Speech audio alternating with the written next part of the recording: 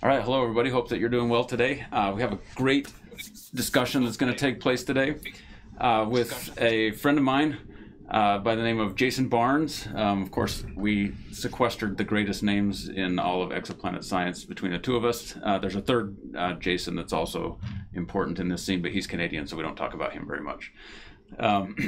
So Jason Barnes, welcome. Thanks, man. Good to be here.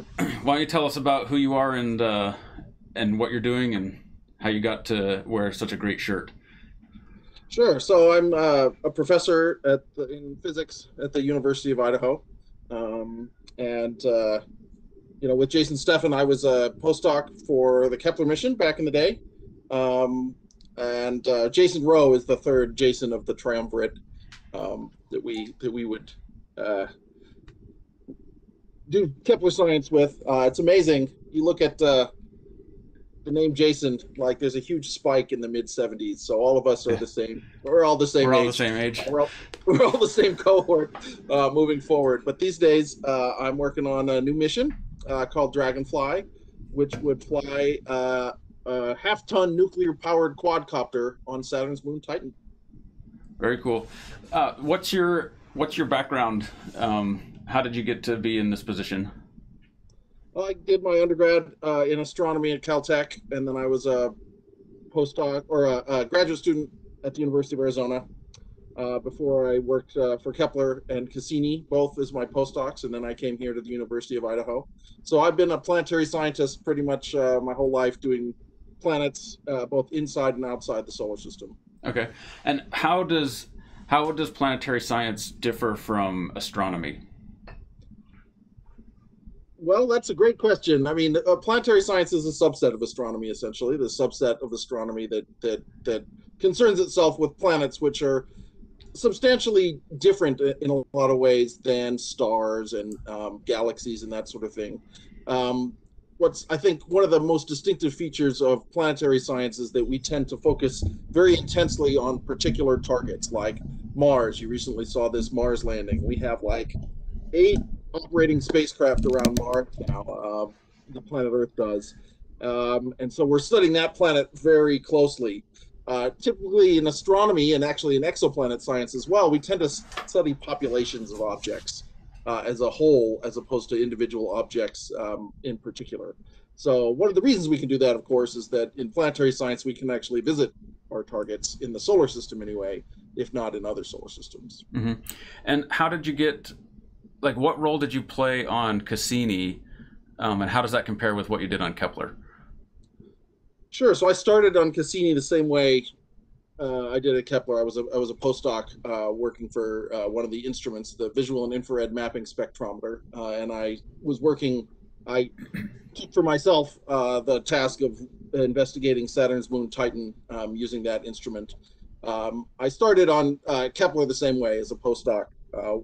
Postdoctoral scientist working for the mission. Eventually, I became a participating scientist on Cassini, the same way I believe you were on Kepler, right? You were a participating scientist.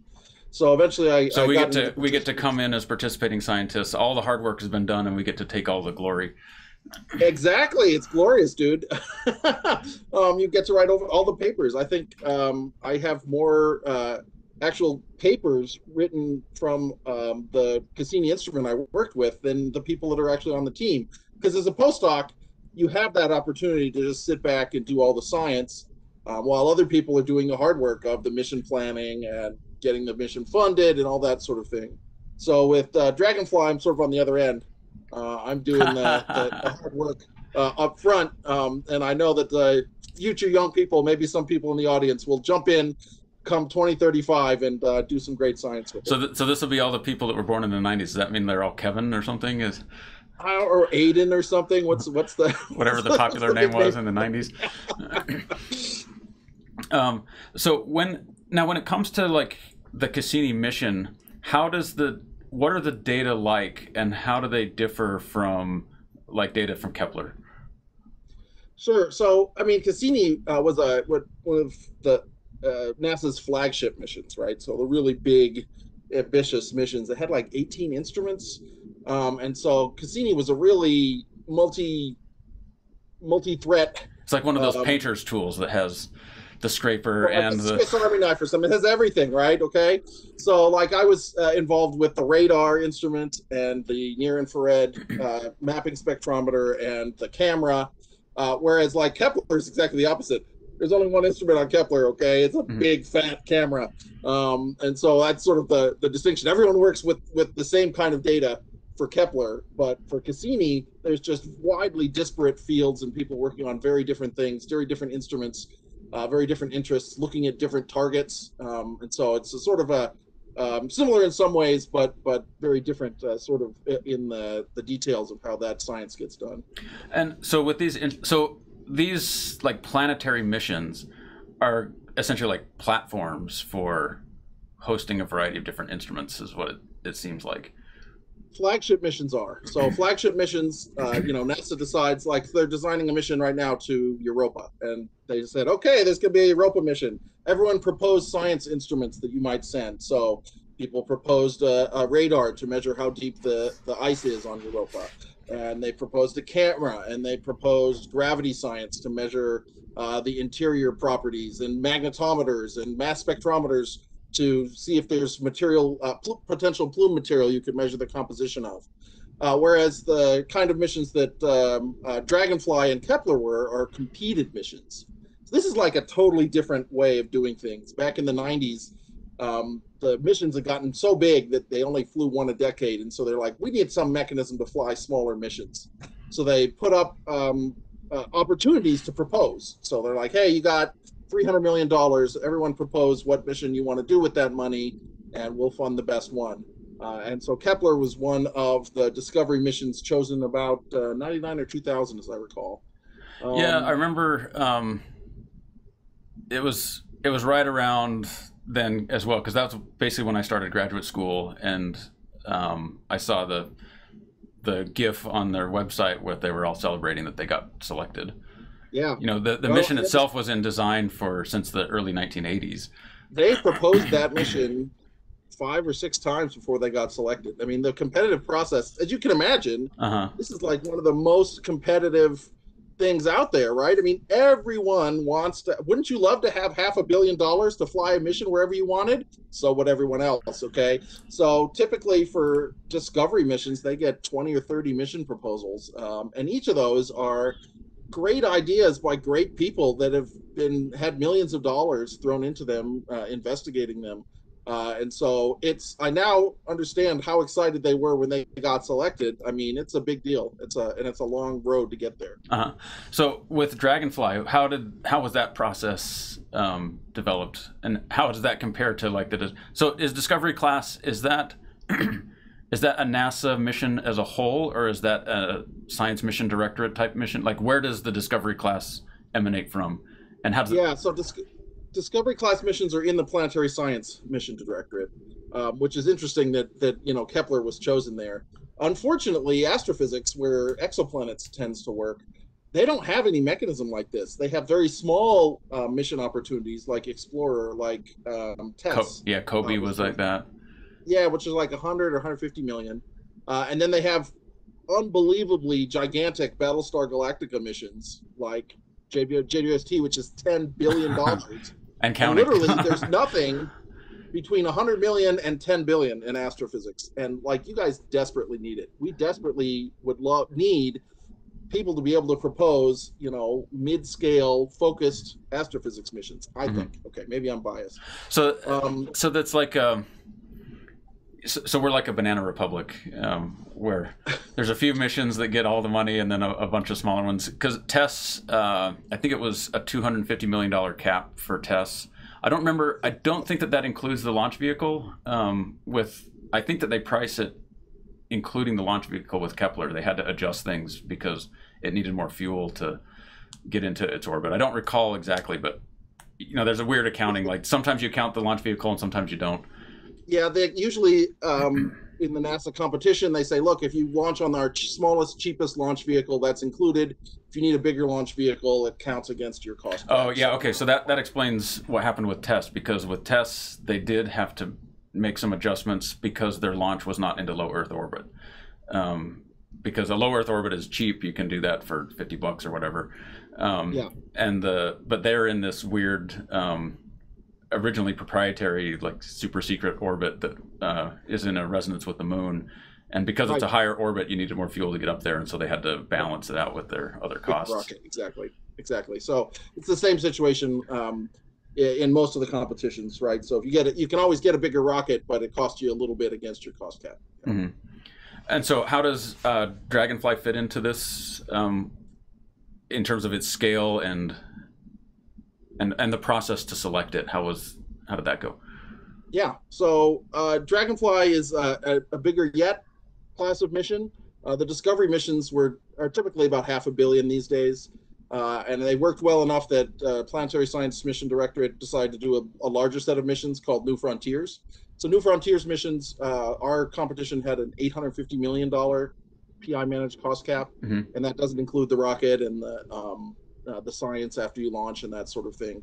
And there've only been, we're the fourth New Frontiers mission. So the other New Frontiers missions are ones you may have heard of. There's Juno, orbiting Jupiter, and New Horizons, which is the Pluto flyby. So that's actually pretty old, because New Horizons, took like 15 years to get there or something. 10 years to get there. Yeah, they were the very first one selected. Actually, they were kind of grandfathered in. They were kind of, the program was kind of new, and they're like, hey, let's turn this Pluto thing into the New Frontiers competition. Post hoc. The first one was a little sketchy as to how it got going. But they've already, essentially finished their mission. So there's only one or two of these selected a decade. It's supposed to be two. It's more like one typically. But we had 12 total competitors in our competition, and it was fierce. Wow.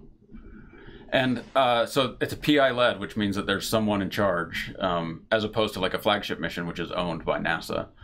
And what is it going to be run out of JPL? Is that where that seems to be where most of the planetary science stuff is managed, is out of JPL. So there are 3 different centers that can fly missions. There's JPL in California. There's NASA Goddard Space Flight Center in Maryland, and there's the Johns Hopkins Applied Physics Laboratory, which is also Maryland. Ours is actually being flown out of... Well, that's not even fair. They get 2. I know, Maryland has double duty. So we're at APL in Maryland, actually. We'll be running our mission. These are the same ones that ran the New Horizons probe that flew by Pluto, and Messenger, which orbited Mercury. And so they have a history of... in the ancient past, they were doing mostly Navy missions, but they've branched out into doing some very competitive planetary missions in recent decades. Okay, and so what is Dragonfly? So Dragonfly is this crazy idea where Titan is the only moon in our solar system with a thick atmosphere. In fact, it's thicker than Earth's. At the surface, the density of the atmosphere is 4 times as dense as Earth's atmosphere, and the gravity is 7 times lower. So we've been thinking about how to explore Titan in the same way that we've explored Mars with rovers, to be able to not just land in one place, but to be able to, follow up on discoveries and investigate what we found there. And so the idea we hit upon was that at Titan, it's easier to fly than to drive. So we have basically a lander that spends almost all of its time on the ground, investigating the weather and the chemistry and seismology and that sort of thing. And once every 2 months or so, we take off, or once every month, every 2 Titan days, we take off. We're able to fly for up to tens of kilometers and land and investigate a new site afterward. So does that mean that Titan's orbit is like 2 weeks? Is that? Yeah, its orbital period around Saturn is 16 days. Yep. Okay. And we're a direct-to-Earth communicator. We don't have an orbital relay. So we can only talk to Earth for 8 days at a time. So we talk to Earth for 8 days, and then we go into night, and we charge our battery, and all of us get to rest. Unlike the Mars people that they're on that 24-and-a-half-hour day. No, we don't have any of that. Oh, so one thing that was pointed out, someone mentioned that I should clarify, is that a PI-led mission means it's a principal investigator. Yes. As opposed... Sorry, I should have answered that. Yeah. Yes. So, PI-led missions, the normal, like Cassini, there was no one person in charge. There was a mission manager up at JPL eventually, but there was no one person sort of that was running the whole show. PI-led missions are proposed with a single person at the top that's a scientist running the mission. So our principal investigator is Dr. Elizabeth Turtle, who's at the Applied Physics Laboratory there. And I'm the deputy principal investigator, so I'm kind of like the vice president of the mission. Mm-hmm. So, with that, how big is the mission science team? So we've got about 40 probably co-investigators, maybe 30, maybe low 30s, sort of official. But after you get selected, you sort of start to realize there's people you need and people you want to bring on board. Mm-hmm. So it's a very large operation. Hence the participating scientist program. And yeah, eventually we will have a participating scientist program too. We've designed it to start 1 year before we arrive. So probably like 2033 or something. Mm-hmm. There'll be a call, and we'll select people in order to bring them on sort of maybe a year before arrival, so that we can hit the ground running once we land. Okay, and then so it was selected. There were a whole bunch of other people that were also proposing things, all within planetary science. So these are all missions that could potentially go to something in the solar system. Right. So there were a moon sample return mission, 2 or 3 comet sample return missions proposed, a Venus lander, a Saturn probe, and a couple of missions to Saturn's moon Enceladus were our competitors. And another Titan mission, actually, a Titan orbiter. Wow, so I hadn't anticipated. So why would... Oh, so Europa, a mission to Europa is basically owned by NASA. Yeah. And so the Enceladus thing would make sense as a smaller scale one. Exactly. So, they figure they've got Europa covered, and so maybe you can do Enceladus for cheap, only $1 billion. Kind of like what happened. That happened with the cosmic microwave background radiation, where they were going to launch a big thing, and someone was like, "Hey, we can make the same measurement if we just put a balloon up in the air, and we can make like one small narrow measurement if we put a balloon in the air, and then it costs a lot less, and so we can, save ourselves from there." Yeah, I mean, in a lot of ways, these competed missions are a bit like that. They're more focused, right? They don't have 18 instruments like Cassini did. We only have 4 instruments, for instance, on Dragonfly. What are the instruments? We got 8 cameras. We have a weather monitoring suite and a seismometer, sort of our geophysics and meteorology suite. And then we have 2 chemistry experiments. One is a gamma-ray neutron spectrometer to measure the elemental composition of what's around us. Mm-hmm. And then our flagship instrument is a mass spectrometer, where we suck in surface material and run it through the mass spectrometer to determine what it's made of. Mm-hmm. So with this, because this is a quadcopter, are there any issues with having the technology capable, like going through the technical readiness, I don't know, the certification, and what role does the helicopter on Mars play in preparing the way for Dragonfly? Yeah, so we sort of started up before the Mars helicopter, so I don't think they're not a Pathfinder specifically in any way. Of course, all flight on other planets is exciting, if you ask me, so I'm very excited and wishing them the greatest success. I'm looking forward to seeing videos of that flight, which should come in the next couple weeks, I think. But really, I mean, if we proposed this 20 years ago when Kepler was selected, we'd have been laughed out of the room, okay? Because it was crazy. Nowadays, you can, just end up at Walmart and buy one of these things for $20 that does crazy, amazing things, like follow you around. So really, the technology has already been demonstrated. We really aren't. We don't have any new technology developments. Mm-hmm. It's just an application of this new technology in a different way and in a different a different environment. Okay, so I could imagine that was probably in part because of the fact that Titan's atmosphere is so similar in pressure and probably molecular weight as well. It's a little bit thicker. But yeah, so that because the atmosphere is so similar to the Earth, you don't have to worry about the fact that with 1% the atmosphere, the blades are going to have to spin around at some level that you wouldn't see with an Earth. Exactly. Titan is actually the most similar place in the solar system to Earth to be able to fly in. Not only is the pressure there is 1.5 times the pressure here. I mean, the density is 4 times. Just because it's so cold, right? The temperature there is 90 Kelvin. So the ideal gas law says that the gases have to be denser, but that's actually pretty close, right? The atmosphere at Venus is 100 times thicker. The atmosphere at Mars is 100 times thinner. This is the Goldilocks zone. It's very similar. So it's a factor of pi, which means it's the same. I mean, it's even within a factor of 2. I mean, it's really close. But the other really enabling aspect for testing is that the composition of Titan's atmosphere is the same as ours, mostly nitrogen. So you can actually you don't even need to do a test on Earth. You just need to kind of cool it down, and you really have very similar conditions. So it's what is the composition of the atmosphere? Like, what are the details of it? It's almost all nitrogen. The other primary constituent is methane, and methane on Titan plays the same role that water does on Earth because it's sort of near its triple point. So methane will form clouds and rain and pools at the poles in seas of liquid methane.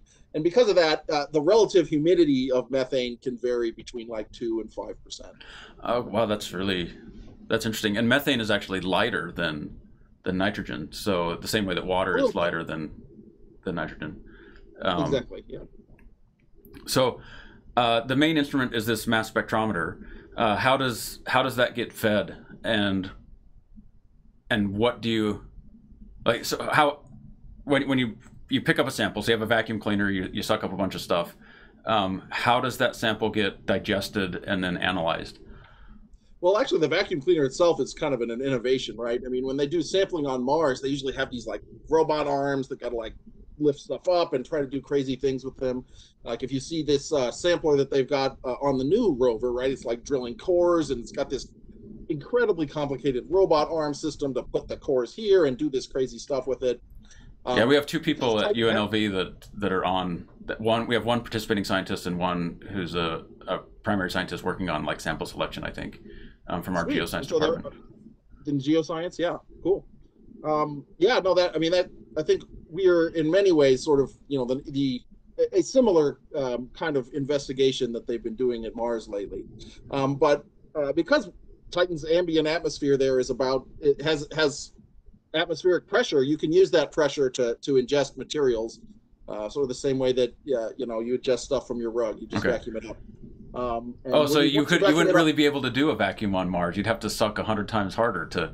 It's crazy. I mean, you can't suck harder, right? I mean, there's nothing to suck on. It's vacuum. Okay, so that's it. Once you get to vacuum, there's zero. There's all you can. So it totally would not work on Mars. On Venus, of course, you'd be ingesting material that's 700 Kelvin. It would be like a blowtorch. I mean, that's also not a good idea. So really, this is the only other place in the universe other than Earth that a vacuum cleaner would work. So we're really kind of proud that. Like the Spaceballs, are you going to put a Spaceballs logo with the vacuum cleaner? We've literally thought about, what if it gets clogged? Could we have it go from suck to blow? Maybe we didn't do that before selection because we didn't have the money, but we definitely consider that. But in order to not get it clogged, we actually suck in mostly air. And only a very small amount of particulate material. It's about 50 to 1 air to particulates. Okay. One thing that came up is people were asking about there's no oxygen on Titan, basically because there's no life. The oxygen on the Earth comes from life, and so I mean, maybe we'll be surprised, but at least right now there's no life that would be producing large amounts of oxygen to change the composition of the atmosphere. I mean, yeah, it took 3.5 billion years for the amount of oxygen in Earth's atmosphere to finally build up to an appreciable level. Yeah, to rust everything first, and then. Yeah, basically everything had to rust and just get everything that would react with oxygen had to be reacted with oxygen and sequestered before it could build up. So there's nothing that extensive, evidently, on Titan. Although we are looking for chemical signatures of life, both those that might exist in the subsurface ocean beneath Titan, Titan's outer crust, and within these lakes and seas of methane at the poles. We don't know if life would be possible in liquid methane.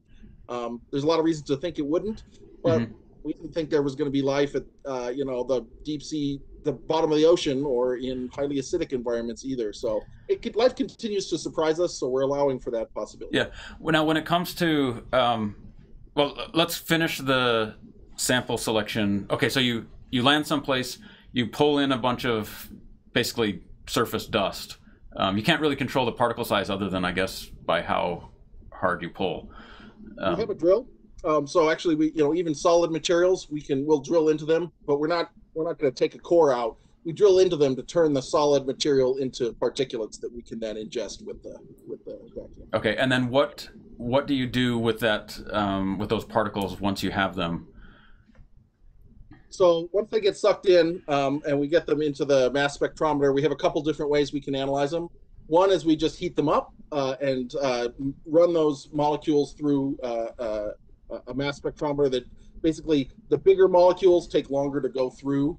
And so that allows us to measure their molecular mass, which isn't exactly their composition, but allows us to infer their composition from.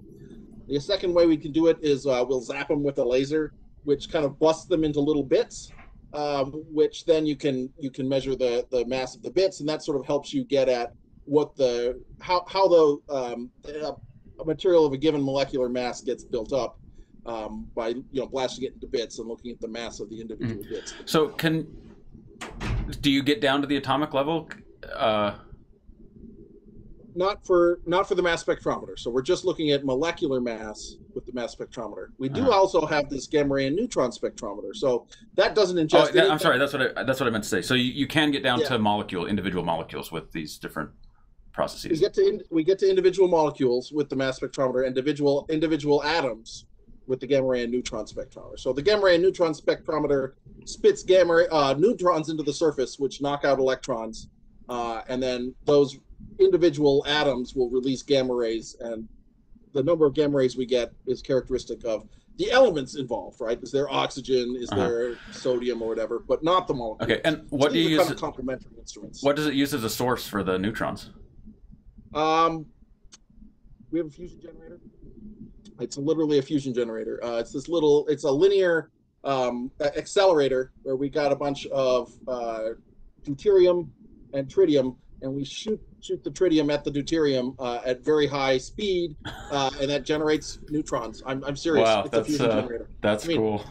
It doesn't generate energy, but it's a fusion generator. Turns out they use these all the time in oil wells on Earth to do the same thing, right? They run they do a drill down a kilometer through the crust, and they run these neutron generators down through it to be able to look at the composition of the rock around them. So really, it's actually just an oil well neutron generator that we've got repurposed and space qualified. And then, so with this thing, where do you get your tritium from? We bring it with us. The problem is it's got a half-life that's comparable to the length of the mission. So we have to bring a whole lot of it with us, and so it is a finite resource. We will eventually run out and not be able. But do you get it from a national lab or from a nuclear reactor somewhere, or? I don't know if they tell me that much. Okay. I actually. We get it from Canada. Where the actual source is. I mean, it's a good question. I don't know that one. Okay, because I know that you do. Us vice presidents that much. Okay, so that.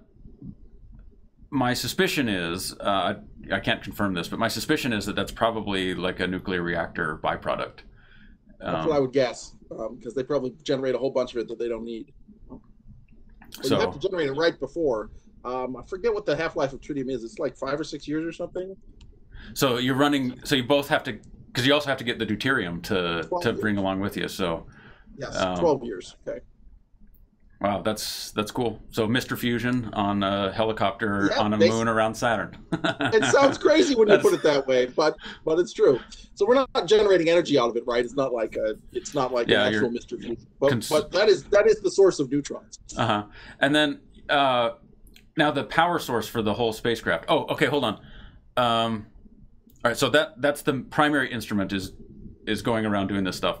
One thing that I asked you when you spoke at our university was, how do you keep the vacuum clean so that you don't contaminate it from one site to the other? Yeah, we are worried about that. There's really basically no way to keep it entirely clean. There is going to be some cross-contamination. But the way we deal with the contamination is to just totally overwhelm the contamination with signal. Okay. Thankfully, we're sitting there on the surface, and we can just vacuum up grams and grams of stuff. I mean, as much as we need to be able to overwhelm any previous signal. And this is kind of different than like our competitor Enceladus missions, for instance, would be flying through this very diffuse plume at 6 kilometers per second, and they were gaining, nanograms of sample on each flyby. And we just have so much sample. That's our strategy. Our primary strategy is to just overwhelm it. Mm-hmm. But we are careful about, if we look at material and it has a strange viscosity like molasses or something. We don't want to suck that in and have that get gum up. Okay, so before you turn the vacuum on, you're going to do a bunch of kind of surface level, like stir the pot, see, Exactly. is the mud going to stick to your... See what the drill does. We got cameras. We have a high resolution camera pointed at the drill site to look at the physical properties of the surface. Mhm. That's one of the key criteria that we're going to look at prior to sampling, to make sure that it's stuff that looks like it's going to be not going to gum us up. And then when you have this, how many different sites do you think you'll be able to visit in a primary mission? And then presumably this is something where as long as the spacecraft is operating, they're going to keep it running. Yeah, we hope so. We think 20 or 30 sites probably for the prime mission. We're going to land in Titan's sand dunes, like the ones you see behind me here, because those sand dunes are made of organic material that we think may have been sourced from the lakes and seas. And then we're going to fly toward an impact crater. Titan's crust is made of water ice. So there's this giant impact crater called Selk Crater that when it was created, we think the impactor created a pool of liquid water on the surface of Titan. So we really want to get to that previously liquid water pool. So that would have been delivered by the impactor, or water that was kind of in the surface already? So the surface is made of water. So This is just melted. So Titan's outer crust is maybe 100 kilometers thick, water ice. Really? I didn't. Okay, that's news to me. I didn't appreciate that. Yeah, so that makes it easier. But yeah, one of these things, when the asteroid slams into you at 15 kilometers per second, there's a lot of kinetic energy, and most of that energy goes to melting the target rock, which in this case, the target rock is water ice. So now, when you say it's water ice, what is it really? Is it it's not like hockey rink ice? It's going to be mixed in with a bunch of, is it hydrated minerals, or is it like a light dusting of things? And how do you know this? Like, how do we know what the surface is made out of? We don't. So that's what we're trying to find out. We have this one picture from the Huygens probe that shows sort of maybe organic, small organic particles and water ice rocks, maybe about the size of your fist. That's all we know. Presumably, there's we think that there may be a completely alien mineralogy there on this new planet, right? If you land on Earth, yes, to us astrophysicists, Earth is made of rock, okay? But to the geologists, they look at it and there's all different kinds of rock. Mm-hmm. Once you get closer, like there's granite and there's basalt and there's pyroxene and there's, there's olivine and avine and yeah. Manganese. Yeah, right. I mean, like there's all kinds of different detailed, mineralogies that we think we're going to discover on Titan, but it's actually really hard for us to even imagine what those are. Mm-hmm. So there are people working in the lab trying to mix organics and water and ice and try to figure out what those might be. But I'm sure we'll be surprised once we get there, what the actual surface, the details of the surface mineralogy might be and how it will vary. So where did these sand dunes come from if most of the surface is water ice? So ultimately, this methane in the atmosphere is actually really important.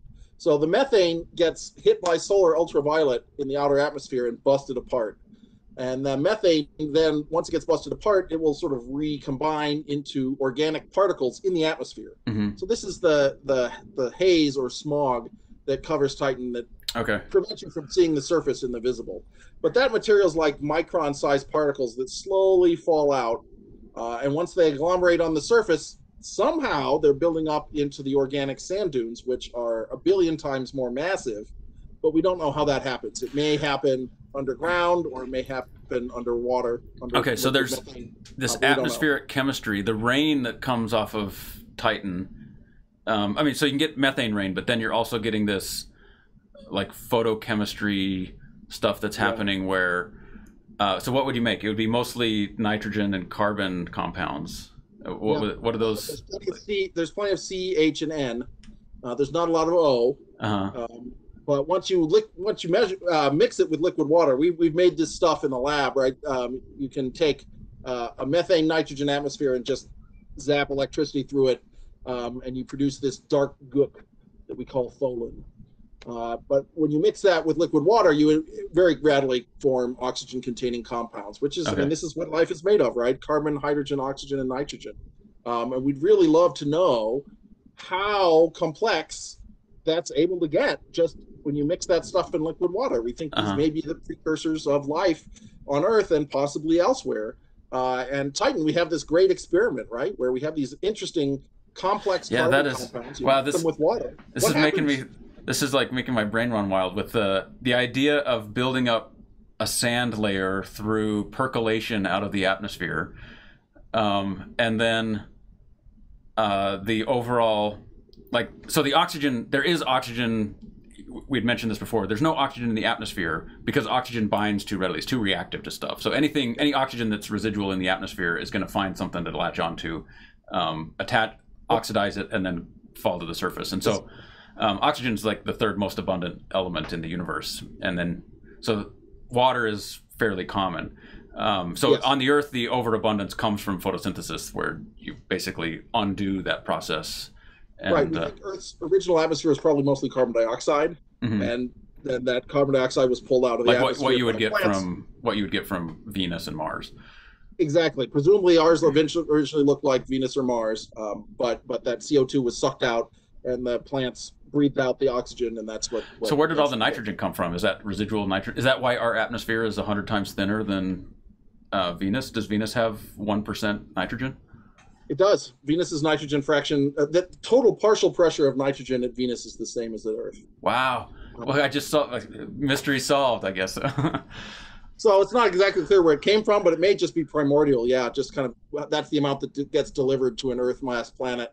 And we may have started with like a 10 bar CO2 atmosphere. I mean, that plants might have had a whole lot of work to do to pull our atmospheric carbon dioxide out and leave us with the atmosphere we have today. Well, that is gnarly. That's an interesting thing. I had never thought about that. Okay, so we have this. You're like, oh, at Venus there's only 1% nitrogen. That's as much as we have, right? So, that's pretty cool. All right, so the water ice that we have on Titan, I know that most of the big moons in the outer solar system are all basically water ice. There's more water ice on Ganymede and Europa than there is. There's more water on Ganymede, Europa, Callisto than there is on the Earth. Is Titan the same? Is Titan like another Ganymede? Yeah, Titan's like it's an ocean world. So we think there's about 100 kilometers thick of solid ice, and then there's a liquid water layer. We don't know how deep that is, but it's been estimated to contain maybe 10 times the total amount of water that's in Earth's oceans beneath the surface of Titan. So this is really one of the new, as you point out, it's not uncommon in the outer solar system, but it's not something we'd anticipated. We thought, looking for water in the universe, we'd look for planets in the Goldilocks zone, and so it was like all about Earth and Mars. Turns out most of the liquid water in our solar system is in these outer solar system moons deep beneath the crust. And with so this is all prediction right now, like modeling, here's the composition, here's the density that we get, and so this is what the structure would look like. When it comes to maybe measuring the thickness of the crust, is there any kind of seismology aspect to Dragonfly? And if so, is it a single site, or are you going to plant seismometers every landing spot, or how is this going to work? So we do have a seismometer on board. It's been built by the Japanese space agency, JAXA. It was originally designed for their moon mission. They had a lunar penetrator that never quite worked out right, but they've done a lot more planning for how to build one of these than we have. So they have a very sensitive seismometer that we'll be using. Because we fly around, though, we kind of have to deploy it. Kind of comes down on a winch. We deploy it at each site once we land. But it's just a single site.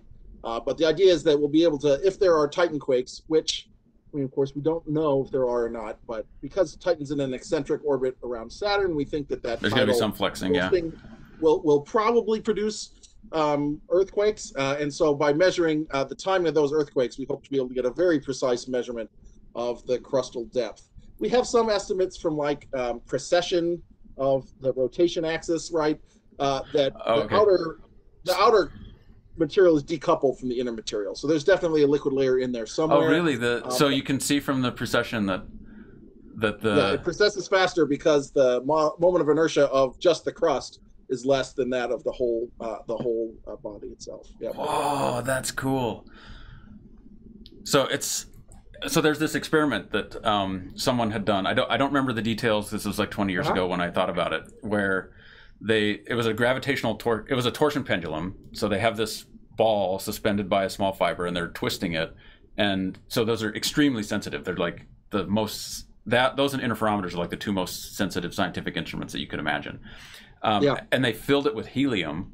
So they filled it with some kind of, I don't know if it was aerogel or some kind of sponge-like material, something that's really porous. And they filled it with helium, and then they oscillated it in order to, have the helium coupled to the pendulum. And then they cooled it down so that the helium became superfluid. And then they oscillated it, and now all of a sudden the helium is sitting there, and the pendulum is just oscillating around it, even though it's going through a sponge because of the superfluid properties of the helium when they cool it down. Oh, that's so cool. And so this is like the same idea where you have the core maybe spinning at a different rate than the crust because there's a layer of ice there's a layer of water, a layer of liquid water that allows the two things to, so basically the lubricant that. Yep. Well, and so that would imply like there's no structures that penetrate all the way from the core all the way to the surface. It's all that is cool. Yep.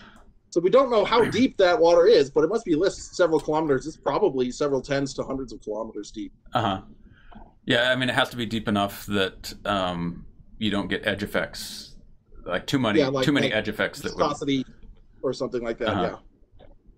So that would mean the sound waves would propagate fairly easily through that. So they'll propagate differently, right?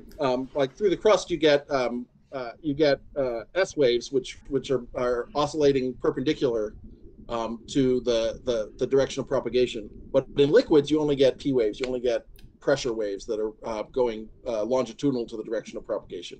So yeah, we'll be able to both see the depth and see the difference and verify the liquid below that if we have enough seismic sources, which is the real. And what is the eccentricity of the orbit? It's about 0.03. Okay, so that's like the moon's eccentricity is kind of similar to that, and the Earth's is about that much too, I think. Yes, about the same. Yep. Can we see eccentricity induced flexing on the Earth? Do you know? Well, the sun's because the Earth isn't tidally locked to the sun, right? We actually don't necessarily directly see it in our case, but we think we may have seen it in places like Europa, which have very strong tides and are tidally locked, and they're slowly librating back and forth and changing in intensity. But once again, that's one of the goals of this new upcoming Europa mission will be to see that tidal flexure directly and to allow to be able to use the observation of that tidal flexure to predict what you might get. The internal structure. Now, so is the Europa mission? What is the timeline? Where does Dragonfly land in other planetary missions that are coming up? Yeah, so it takes a long time to get to the outer solar system. It's like I'm so jealous of these Mars people. They just launched last July. What? They're here already? Woo! That must be great. Or like Kepler, right? Kepler launched. It was already in its orbit. It started doing science. 3 weeks later. It was crazy. It's not fair. Our nominal mission is a 9.5-year cruise out to Titan because we're trying to launch on this small rockets that we could, fit within the cost cap. There's a possibility, however, that we will launch on a Falcon Heavy, which would shave several years off our trip because these days Falcon Heavies are cheaper than the cheap rockets that we thought we were going to have anyway. And so we may be able to get there. Funny how that works, right? With it's an unexpected consequence. So we're set to launch in 2027, and if we're on a Falcon Heavy, we'll arrive in 2034. If we're not, we'll arrive 2037.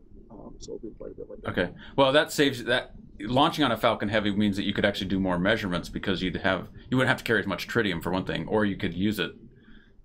Exactly.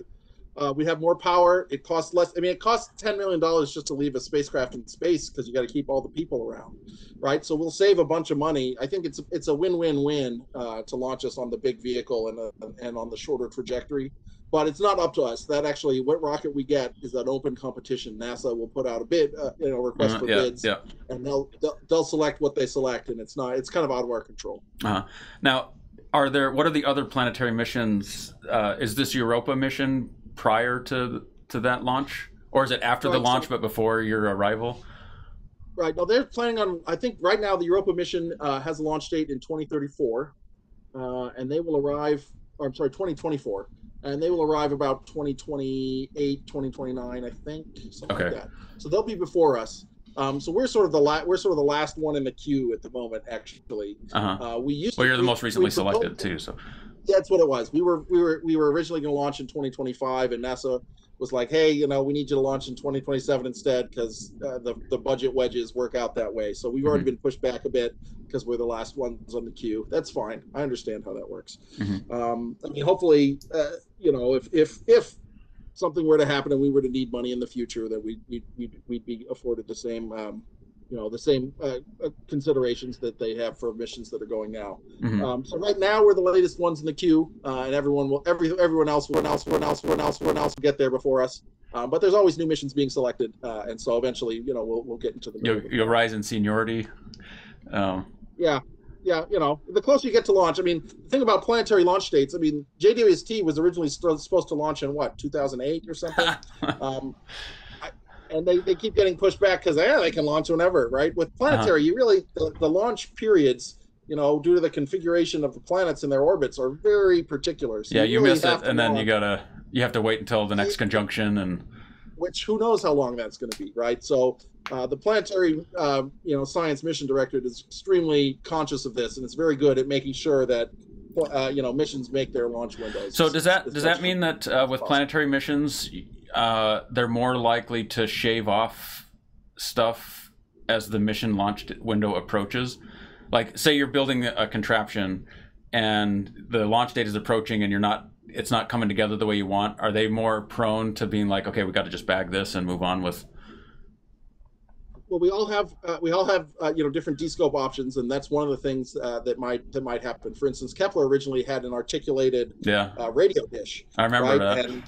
And they were over budget, and that got cut. And of course, that cuts us, you know, 5% of our data because they were spending all this time pointing the whole spacecraft at Earth. So it's kind of a bummer. So we always have those options. Usually, what, you know, the solution though is to throw money at the problem at the very end. This is why some missions go over budget, and why we got pushed back, right, was because Mars had to launch, and suddenly there's a pandemic, and they need to get these people together, and they basically had to put people working overtime and weekends, which costs money to get it to go through. It is possible, though. One of the other options is to throw missions off. I know the infrared spectrometer I was working on with Cassini.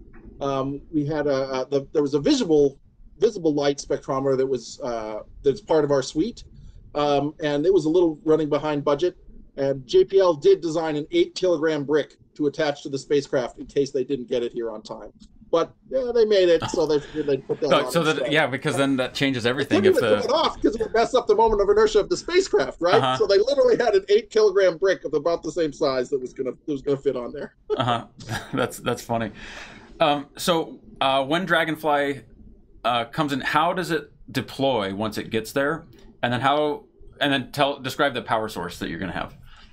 Yeah, so Dragonfly, you know, for those of you that watched the recent Mars landing, they call it the 7 minutes of terror, and it's shooting through the atmosphere, and it's got a parachute, and it's got radars, and it's got rockets and all this stuff. Titan, with its low gravity and very thick atmosphere, it's a much less stressful process. Parachutes actually work.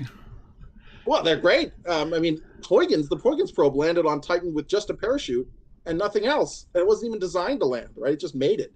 Yeah, we call it an hour and a half of mild concern. Although I admit, when I was watching the Mars landing and how nervous I was, and I wasn't involved, right? It's probably going to be an hour and a half of terror. Let's face it. Okay? Everything's happening much slower, right? We'll still rip through the atmosphere with a heat shield. We'll deploy a parachute. But then once we get down to about a kilometer and a half altitude, we'll let loose. We'll let the parachute and the back shell go, and we'll start flying, looking for a landing site. Oh, so you're going to actually do the Apollo-type landings where you have a controlled landing. We've got to guide it in. And the reason for that is, like this Mars landing, right? The reason they were able to find a safe spot is that they literally took images of the entire site and mapped every rock bigger than this within, you know, a 10-kilometer radius around there. So they knew where they were. And as the spacecraft came in, it recognized where it was. It had in its database where all the rocks were, and it went to a spot that would avoid that. Okay, so with the Mars landing, it actually used the topography to orient itself on a pre-existing map, and then Yes. Decided. Presumably, the spacecraft had to decide on its own where it was Yeah. going to go from there. And Yeah. that And has that's to a huge- happen. That definitely has to happen here, because there's no way you got an hour and a half to be like, okay, here we go. Yeah, exactly. But we don't have the pre-existing database, so it has to build up on its own where it's safe. So we have a LiDAR system, cameras that will be flying around, identifying safe landing sites as we fly. Unlike Mars, right, where they have a minute and a half of fuel and they've got to put it down, we can fly for half an hour. So we kind of lazily fly around, finding a safe spot. And once we map out the safe spot that's less than 10 degrees slope, and furthest from rocks about this big that would high center us or cause us problems, we put down in that spot. Mm-hmm. How big is the lander itself if you were to stand next to it? It is big, dude. It's like 4.5 meters long. Okay. That's like a so car. It's like this. Yeah, it's like, I mean, it's not as massive as a car, because a lot of that space is just the legs and stuff, propellers and stuff. But yeah, it's big. It's way bigger than you might think. And so you asked about the power source earlier, right? I mean, out at Titan, the sunlight is 100 times less intense than it is at the surface of the Earth. Out in space, and once you get down to the surface through all this haze, it's another factor of 10. So we really can't use solar power. We have a nuclear radioisotope power source, same as Perseverance that just landed. Mm-hmm. It's exactly the same model. It's just called an MMRTG. We got the same kind. We'll use it to keep ourselves warm and to produce power on the surface of Titan. Okay, now this is those things are. It's a plutonium-238. Is that what the source is? That's right. And then it's an alpha emitter, and so it's probably embedded in some kind of ceramic that absorbs the alphas to keep it hot. Where do you get the plutonium from? The Libyans? So the plutonium-238 is generated from Neptunium-238. Uh-huh. Which, I'm sorry, Neptunium-237. They take Neptunium-237 and they put it in a nuclear reactor and bombard it with neutrons. Where does Neptunium come from? Turns out it's just a byproduct of weapons generation. So down at Idaho National Lab here in my state, they have a huge supply of Neptunium that is an accidental byproduct of our nuclear weapons program. And this is sort of a swords to plowshares kind of thing, where we're going to take that Neptunium and use it for civilian purposes. But you do have to put it in a reactor first to give it that extra, bombard it with neutrons and convert it into plutonium. Okay, so they have a bunch of reactors, like test reactors and stuff like that they can probably use. I believe it's in a reactor in Oak Ridge that this one that we're actually going to do. So they ship it all the way across the country to Oak Ridge. They put it in a reactor, and they ship it all the way back to build the MMRTGs there at Idaho National Lab. So there's a guy, the guy at Flibe Energy, who's looking into molten salt thorium reactors. He was working for NASA, basically like, how do you power a lunar station? And so, anyways, he went to he grew up near me, so in Illinois there, or in Utah. Okay. So you went to graduate school. Is that right? So I was a postdoc in Illinois. I went to graduate school. I was a graduate student in Seattle. At the University of Washington, and then postdoc at Fermilab. Okay, sorry, I knew there was Illinois in your history at some point. I forgot. Yeah, I was anticipating being in Illinois for 2 years, and it ended up being 9. I had the lower launch vehicle, lower mass launch vehicle, and so right. It took me longer. It's cheaper that way. The long tour. Uh-huh. Yeah. Nuclear power sources have a long history in spaceflight. We've developed these. The ones like we're using are the same ones, very similar actually, not the same model, but very similar to the one on Cassini or on the Voyagers, right, which launched when we were born and are now Pioneer. Still flying, still powered. The Pioneers had these things, yeah. So these are very low efficiency reactors. They're not even reactors, right? They're just nuclear batteries, effectively. They create a hot and a cold solid. You have this thing, and then the nuclear reaction takes place, and you deliberately want to have the alpha emissions. So it's alpha decay. You deliberately want to have that embedded, like be absorbed by the surrounding material, so that it heats up. You don't want it to. Yeah. It's not they're spitting out radioactivity. That like you're losing energy if you do that. You want it to be as contained as possible. The goal is just the heat. The heat is the goal. So you just make it hot. You have a cold side, and you put a thermocouple, which is just a semiconductor device that when you heat one side and cool the other, it produces electricity. very inefficiently, 7% efficiency, but it's no moving parts. And if you want something to live for 50 years going through the solar system, no moving parts is a feature. But yeah, I agree with you. If we're looking like building a Mars base, something that's going to keep astronauts from freezing, even during a global dust storm or something, I think a nuclear reactor as part of that, energy production suite is going to be really important. Yeah, you're not going to use natural gas, that's for sure. Well, it just I guess freezes, you could, just like it did on Texas, yeah. Right? So you have this power source, and that's going to get you. What's the primary mission, and what do you have an extended mission in terms of like the number of samples and things like that? What does your primary mission look like, and then what does an extension to that look like? Yeah, so the primary mission is 3.3 years, 3 years and 4 months. And it's going to encompass that sort of 20 to 30 landing sites. And we have, there's no real consumables for the mass spectrometer. We do have little individual sample cups that we would eventually run out of, but we can reuse them. Just dump more stuff in the top of them, and it works okay. So ostensibly, that would be the mission. We're probably not going to sample at every site. We'll take some pictures at every site. We are very bandwidth limited. As you can imagine, we're all the way out at Titan. We just have this little phased array dish on our back that's going to have to beam all the data back to Earth. So, is that going to be articulated, or do you have to orient the spacecraft as you land? Yeah, the dish is 2-dimensional, 2D gimbaled, so it'll be able to point at Earth wherever it is, okay. And no matter which orientation we land in. But yeah, you remember that you saw those videos from the Perseverance landing last week. We're not gonna get those. Sorry. We only got so many bits. You're gonna get like a little line of data. On a video, a full 4K video of 30 frames per second coming down. No, we might get some descent video images, but they're just gonna be still frames. Mm-hmm. And okay, so you're looking at a couple dozen samples in the primary mission, and then the optimistic people in the science team, what do they think of as the timeline for the whole mission? Like when you run out of the ability to control it, what are they looking at? Well, to be honest, we don't have any consumables that are eventually going to necessarily kill us. Mm-hmm. I think there's every reason to think that we'll run out of money from NASA after they get bored with us. Okay.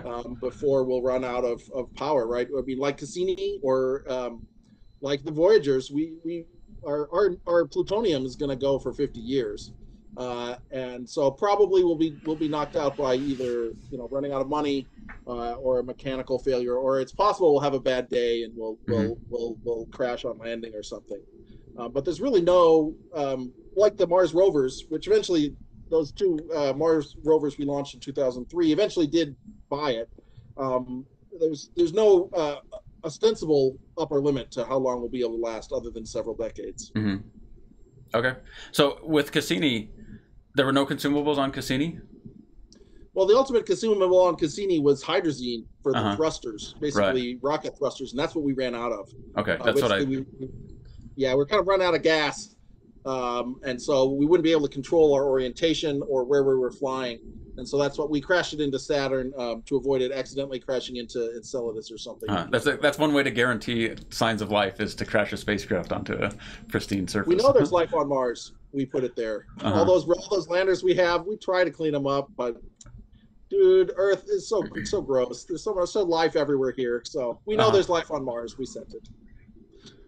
So, and then now about the communication and like, what is a typical landing sequence going to look like? Like a typical flight sequence, what's that going to look like? Yeah, well, we have this. Although the first landing is the spacecraft has to find its own site. For subsequent landings, we're going to have the ground in the loop to be able to identify a landing site. So the way we do that is we kind of fly out 2/3 of our range, take some pictures, and then we fly back 1/3 of our range and land in the middle. So we keep doing this leapfrog strategy so that we're always landing at a site that's been pre-scouted. So a typical flight is we're going to take off. We're going to, fly out, say 10 kilometers, take aerial imagery of where we want to go next. And then we'll fly back 5 kilometers to a site that we've already looked at. The scientists have found an interesting site. The engineers have found a totally boring parking lot, and we've arrived at some compromise on where we're going to land. And so the vehicle will be able to actually fly itself to that pre-selected site. What's the field of view on the camera? So like what altitude are you going to fly above the surface, and then what's the field of view on the camera so that you can know that you've had a decent glimpse of what your options are? Yeah, so the field of view is about, I want to say like 30 or 40 degrees on an individual camera. They're fairly wide angle, the ones that are downward looking. And then we'll be flying at about 1 kilometer or so above the surface. We can go lower or higher. That's pretty high. That's cool. It's like way up there. We can fly. Actually, we'll fly down once we get to the prospective landing site. We'll take high level pictures and then we'll fly down because we want to really see these rocks that are this big, that are the ones that will potentially knock us over. So we'll take multi-level imagery of the new site as we go to it. And of course, we're looking through this Titan haze, which is somewhat, it's kind of some affects us a little bit. But once we're down that close to the surface, it's pretty transparent. We'll be able to see the surface without too much trouble. Is there concern about dust like wearing out some of the parts? Sure. Like the grit getting in there? We don't know exactly what the eventual environment's going to be. We mean our motors, for instance, are sealed, but there's a chance that stuff is going to get in there. We don't think it's going to be as damaging as stuff on the moon or Mars, right? Lunar dust, for instance, is very angular. It's all been blasted out. Collision fragments, right? Yeah, they're basically just blasted bits. But on Titan, everything seems to be rounded, at least from what we've seen on Huygens, due to the atmospheric and rainfall erosion. So there may be stuff that gets in there, but we're trying to design against it, but you can't. It might even facilitate the motion if that you have a bunch of ball bearings that get embedded in. Maybe, I don't know. Probably. Well, the other thing is the motors are heated. They work best around room temperature. So you'd be evaporating anything that gets in there. Sure. Exactly. We'll vaporize it. All those organics tend to vaporize it they're pretty volatile. They'll vaporize at pretty low temperatures. So if stuff gets in, it'll probably just be vaporized. Okay, so then you have this site select. You go out, you find something, and you're talking 10 kilometers per flight. So you're looking at, you have the ability to probe, presumably in mostly a straight line, like a couple 100 kilometers distance. That's like New England size, a New England state. I mean, the furthest rovers have gone, if we really put our pedal to the metal and really ran it to the edge of the battery, we could probably fly longer in a single flight than Opportunity did in its 13-year mission at Mars. So, yeah, we actually have a very wide, potential range. But at the same time, we might not use that whole range. But it could be like we saw something interesting. And we want to sort of stick around and investigate stuff nearby a landing site. In addition to these very long flights, we also have the ability to say, hey, there's that rock over there. Let's just take off and go over there and land next to that other rock. So we actually have both wide scale and short scale, sort of mobility. Yeah, so your actual mission is going to be kind of run on the fly. You get to make it up as you go. It's the Wild West. Yeah, very much like the Mars rover missions, which we're using as sort of our candidate for how we're going to do this. Is that Curiosity, for instance, is trying to climb Mount Sharp. Okay, they landed in 2012. They still haven't climbed Mount Sharp, but they found all sorts of cool stuff along the way as they're moving in that direction and investigating the stuff they found on that traverse. And so we expect to be the same way. We kind of have a large scale goal, and we're kind of heading there in a larger sense. But if we see something worthy of investigation, we can stop and investigate in detail at any point. And we intend to do that, right? We intend to allow our science to be driven by what we find, and not just the dads like us trying to drive somewhere, like driving, like telling all your kids, no, we're going, pee in the Gatorade bottle, we can't stop. No, we don't want to do that. We're going to be like, we see something cool, we're going to stop and investigate. Wow, this mission, it gets more interesting, more cool the more I learn about it. And Titan actually gets more cool the more I learn about it. I had no idea about like the detachment of the fact that the moment of inertia is not what you predict. That is really cool. Do you have time for a couple questions from So let me go back see what's going on. Let's see. The quadcopter, what's the projected lifetime of the spacecraft, Like, what's the, the one where they say this is when we've achieved success is after we've made it so far? I mean, our nominal mission is, our baseline design is for these 3 years and 3 months, 3 years and 4 months.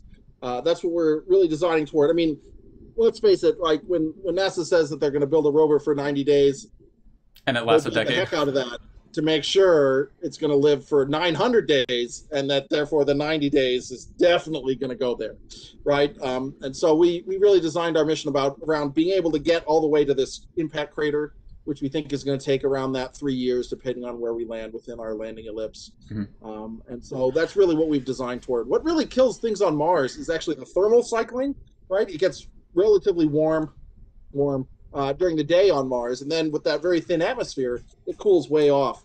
On Titan, with our thick atmosphere, it works like a blanket. We have hardly any day-night temperature variation, so we think that there's probably good chance that we'll be able to last a very long time. Now, speaking of that, I had a great question, and I don't remember what the question was. So if I think of it, I'll come back to it. Yeah. Ask when it comes back to you.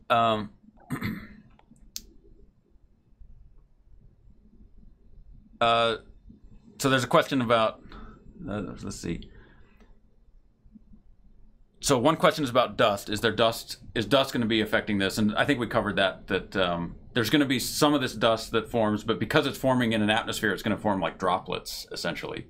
Well, I mean, it's particulates, so it is a problem. It's maybe a problem. We just don't know what the specific dust environment is going to end up looking like.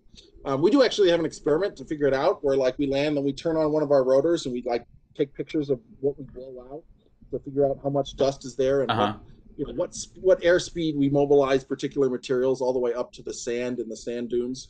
It'd be cool to take some aerogel and like embed some of the stuff in see what the dust is doing. Titan sample return mission. I think that's beyond our lifetimes for sure. It's obviously difficult to get out of that thick atmosphere. It's easy to get in, hard to get out. Let's see. How does Saturn affect the environment on Titan? Or is Titan pretty remote from Saturn and therefore there's no real effect? What kind of interplay is there between effects? Yeah, we're Saturn, depending on the intensity of the solar wind at the time, Titan can either be within Saturn's magnetic field or outside of it, actually. When the solar wind's high, then the magnetic field sort of contracts, and Titan is directly exposed to the solar wind. And when the solar wind is less intense, the magnetic field sort of takes back over, and we become within that field again. So that's one of the effects we get, and it affects sort of the electromagnetic environment. There's an ionosphere at the top of Titan's atmosphere, and its intensity and its qualities depend on whether we're embedded in the Saturn magnetic environment or the solar environment. But would that affect the ability to communicate? Not significantly. I mean, we do have to think about it. It's part of our link budget, but it's actually just the thick atmosphere itself. That's the main thing. The main worry. Yeah, we actually do get some oxygen in the atmosphere of Titan introduced exogenically. Recall Titan's fellow moon there, Enceladus, is spewing water out into space from its south pole and those the cryovolcanoes and plumes. And some of that material gets embedded in the E-ring, and some of that does find its way to Titan and introduces oxygen into the atmosphere, at least as water, that can get incorporated to particulates from the outside, which is kind of an interesting and unexpected. Yeah, that is interesting. So where is Enceladus's orbit relative to Titan's orbit? It's far interior. Enceladus's orbital period is, I think it's 3 or 4 days, whereas Titan's is 16. Let me look that up. Okay, so that's a factor of 5. So you're looking at like a factor of 10 or so in. It's pretty close in. But these particulates, once they get out, they really diffuse around through the system as part of a large, very diffuse ring. Wow, it's at 1.4 days, so it's that's right in there. It's 10 times shorter period. Yeah. So, but that does enrich the environment in basically water vapor. Yeah, ice. Yeah. Water vapor or water ice. Yeah. Okay, and so then that can fall onto the surface, kind of like we have, dust is always falling onto the surface of the Earth. I don't know how many tons we get Yep. per year, but it's more than one. Yeah, yeah, exactly. But this instead of just coming from interplanetary space, it's coming from this one source. It does have this particular composition. Huh. That's really interesting. Okay. Well, are there any? So a few, I guess, final questions professionally. Yeah. Would be how did you get onto this trajectory that put you onto this mission, and I guess what do you see as the future for outer solar system? Because we see Mars stuff all the time. Like, what do you see as the next 20 years through the rest of your career, the next 20 or 30 years of like outer solar system exploration, and what missions are out there that you find intriguing and beyond Dragonfly? Yeah. Well, I mean, the Dragonfly idea was something that I and my colleagues have been thinking about for a while. My friend Ralph Lorenz had suggested helicopters before and landing in the sand dunes before, but it was sort of my idea that, hey, if we land a quadcopter specifically in the sand dunes, we'd be able to sample both the sand and the material, the bedrock between the sand. Because it gets exposed from the wind. Yeah, actually, dunes are amazing, man. Like, somehow there's this 100-meter high pile of sand, and right next to it, there's no sand at all. And then a kilometer down, there's another 100-meter high mountain of sand. This is a organizing process where the sand builds itself into dunes, and in between those dunes are what are called interdunes that expose, whatever's below the dunes of the local bedrock. Yeah, so that happens because really easily. That happens because when the wind blows. So if you have a protuberance, when the wind blows across it, the velocity the wind has to speed up, and it acts like an aerofoil, and so the pressure drops, which pulls more stuff in.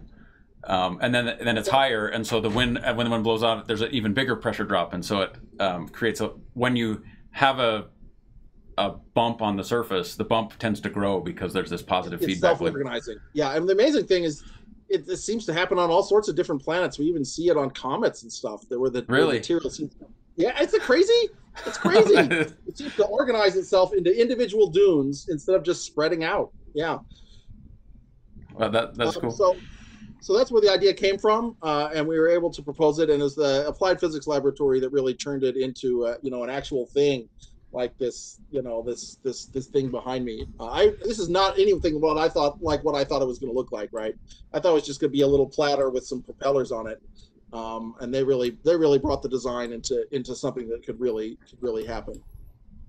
As far as the outer solar system, for a while there, it was looking pretty grim. Once Cassini was going to end, it looked like we were going to have nothing in the outer solar system at all.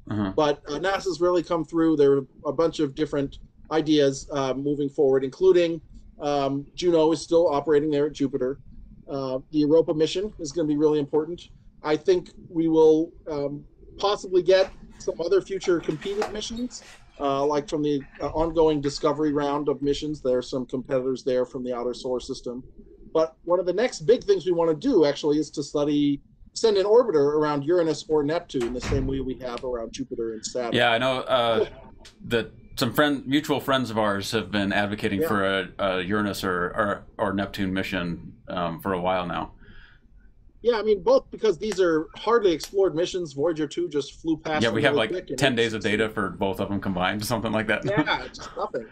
But also, when you look at exoplanets, we find just a metric ton of planets in that size range, right? The Uranus and Neptune type stuff for Earth radii. The galaxy is just littered with this stuff. But these are the ones, the local bodies that we can actually study in detail, and we're not going to unfortunately get to those exoplanets in our lifetimes. But this would allow us to sort of study both these solar system planets and hopefully get a sense for what this huge fraction of the exoplanet population might be like as well. All right, excellent. Well, I really appreciate your time. Any last comments? We'll let you close it out with the future is bright because. No, I'm just real excited. I'm just really pleased by the support that we've had for this crazy mission idea from both the public and the other scientists. I mean, like most scientists, when I told them this, they're like, that sounds crazy. But when you think about it and when you read our proposal, you realize that actually, it's really not crazy. It's really a very, in some ways conservative and a very achievable, if ambitious, mission. And I think that's why we ended up going forward. And I'm really looking forward to bringing you all to Titan with us come the mid 2030s. That's it's an amazing mission. When you spoke a few weeks ago, I was like, wow, this needs to get out there. People need to know about this. Because, I mean, Mars missions, I mean, they're interesting, but to some extent they're a dime a dozen because it's so close and there's so many of them well, okay, so it's more than a dime, but it's 12 cents for a dozen. No, it's more like 10 billion a dozen, but still.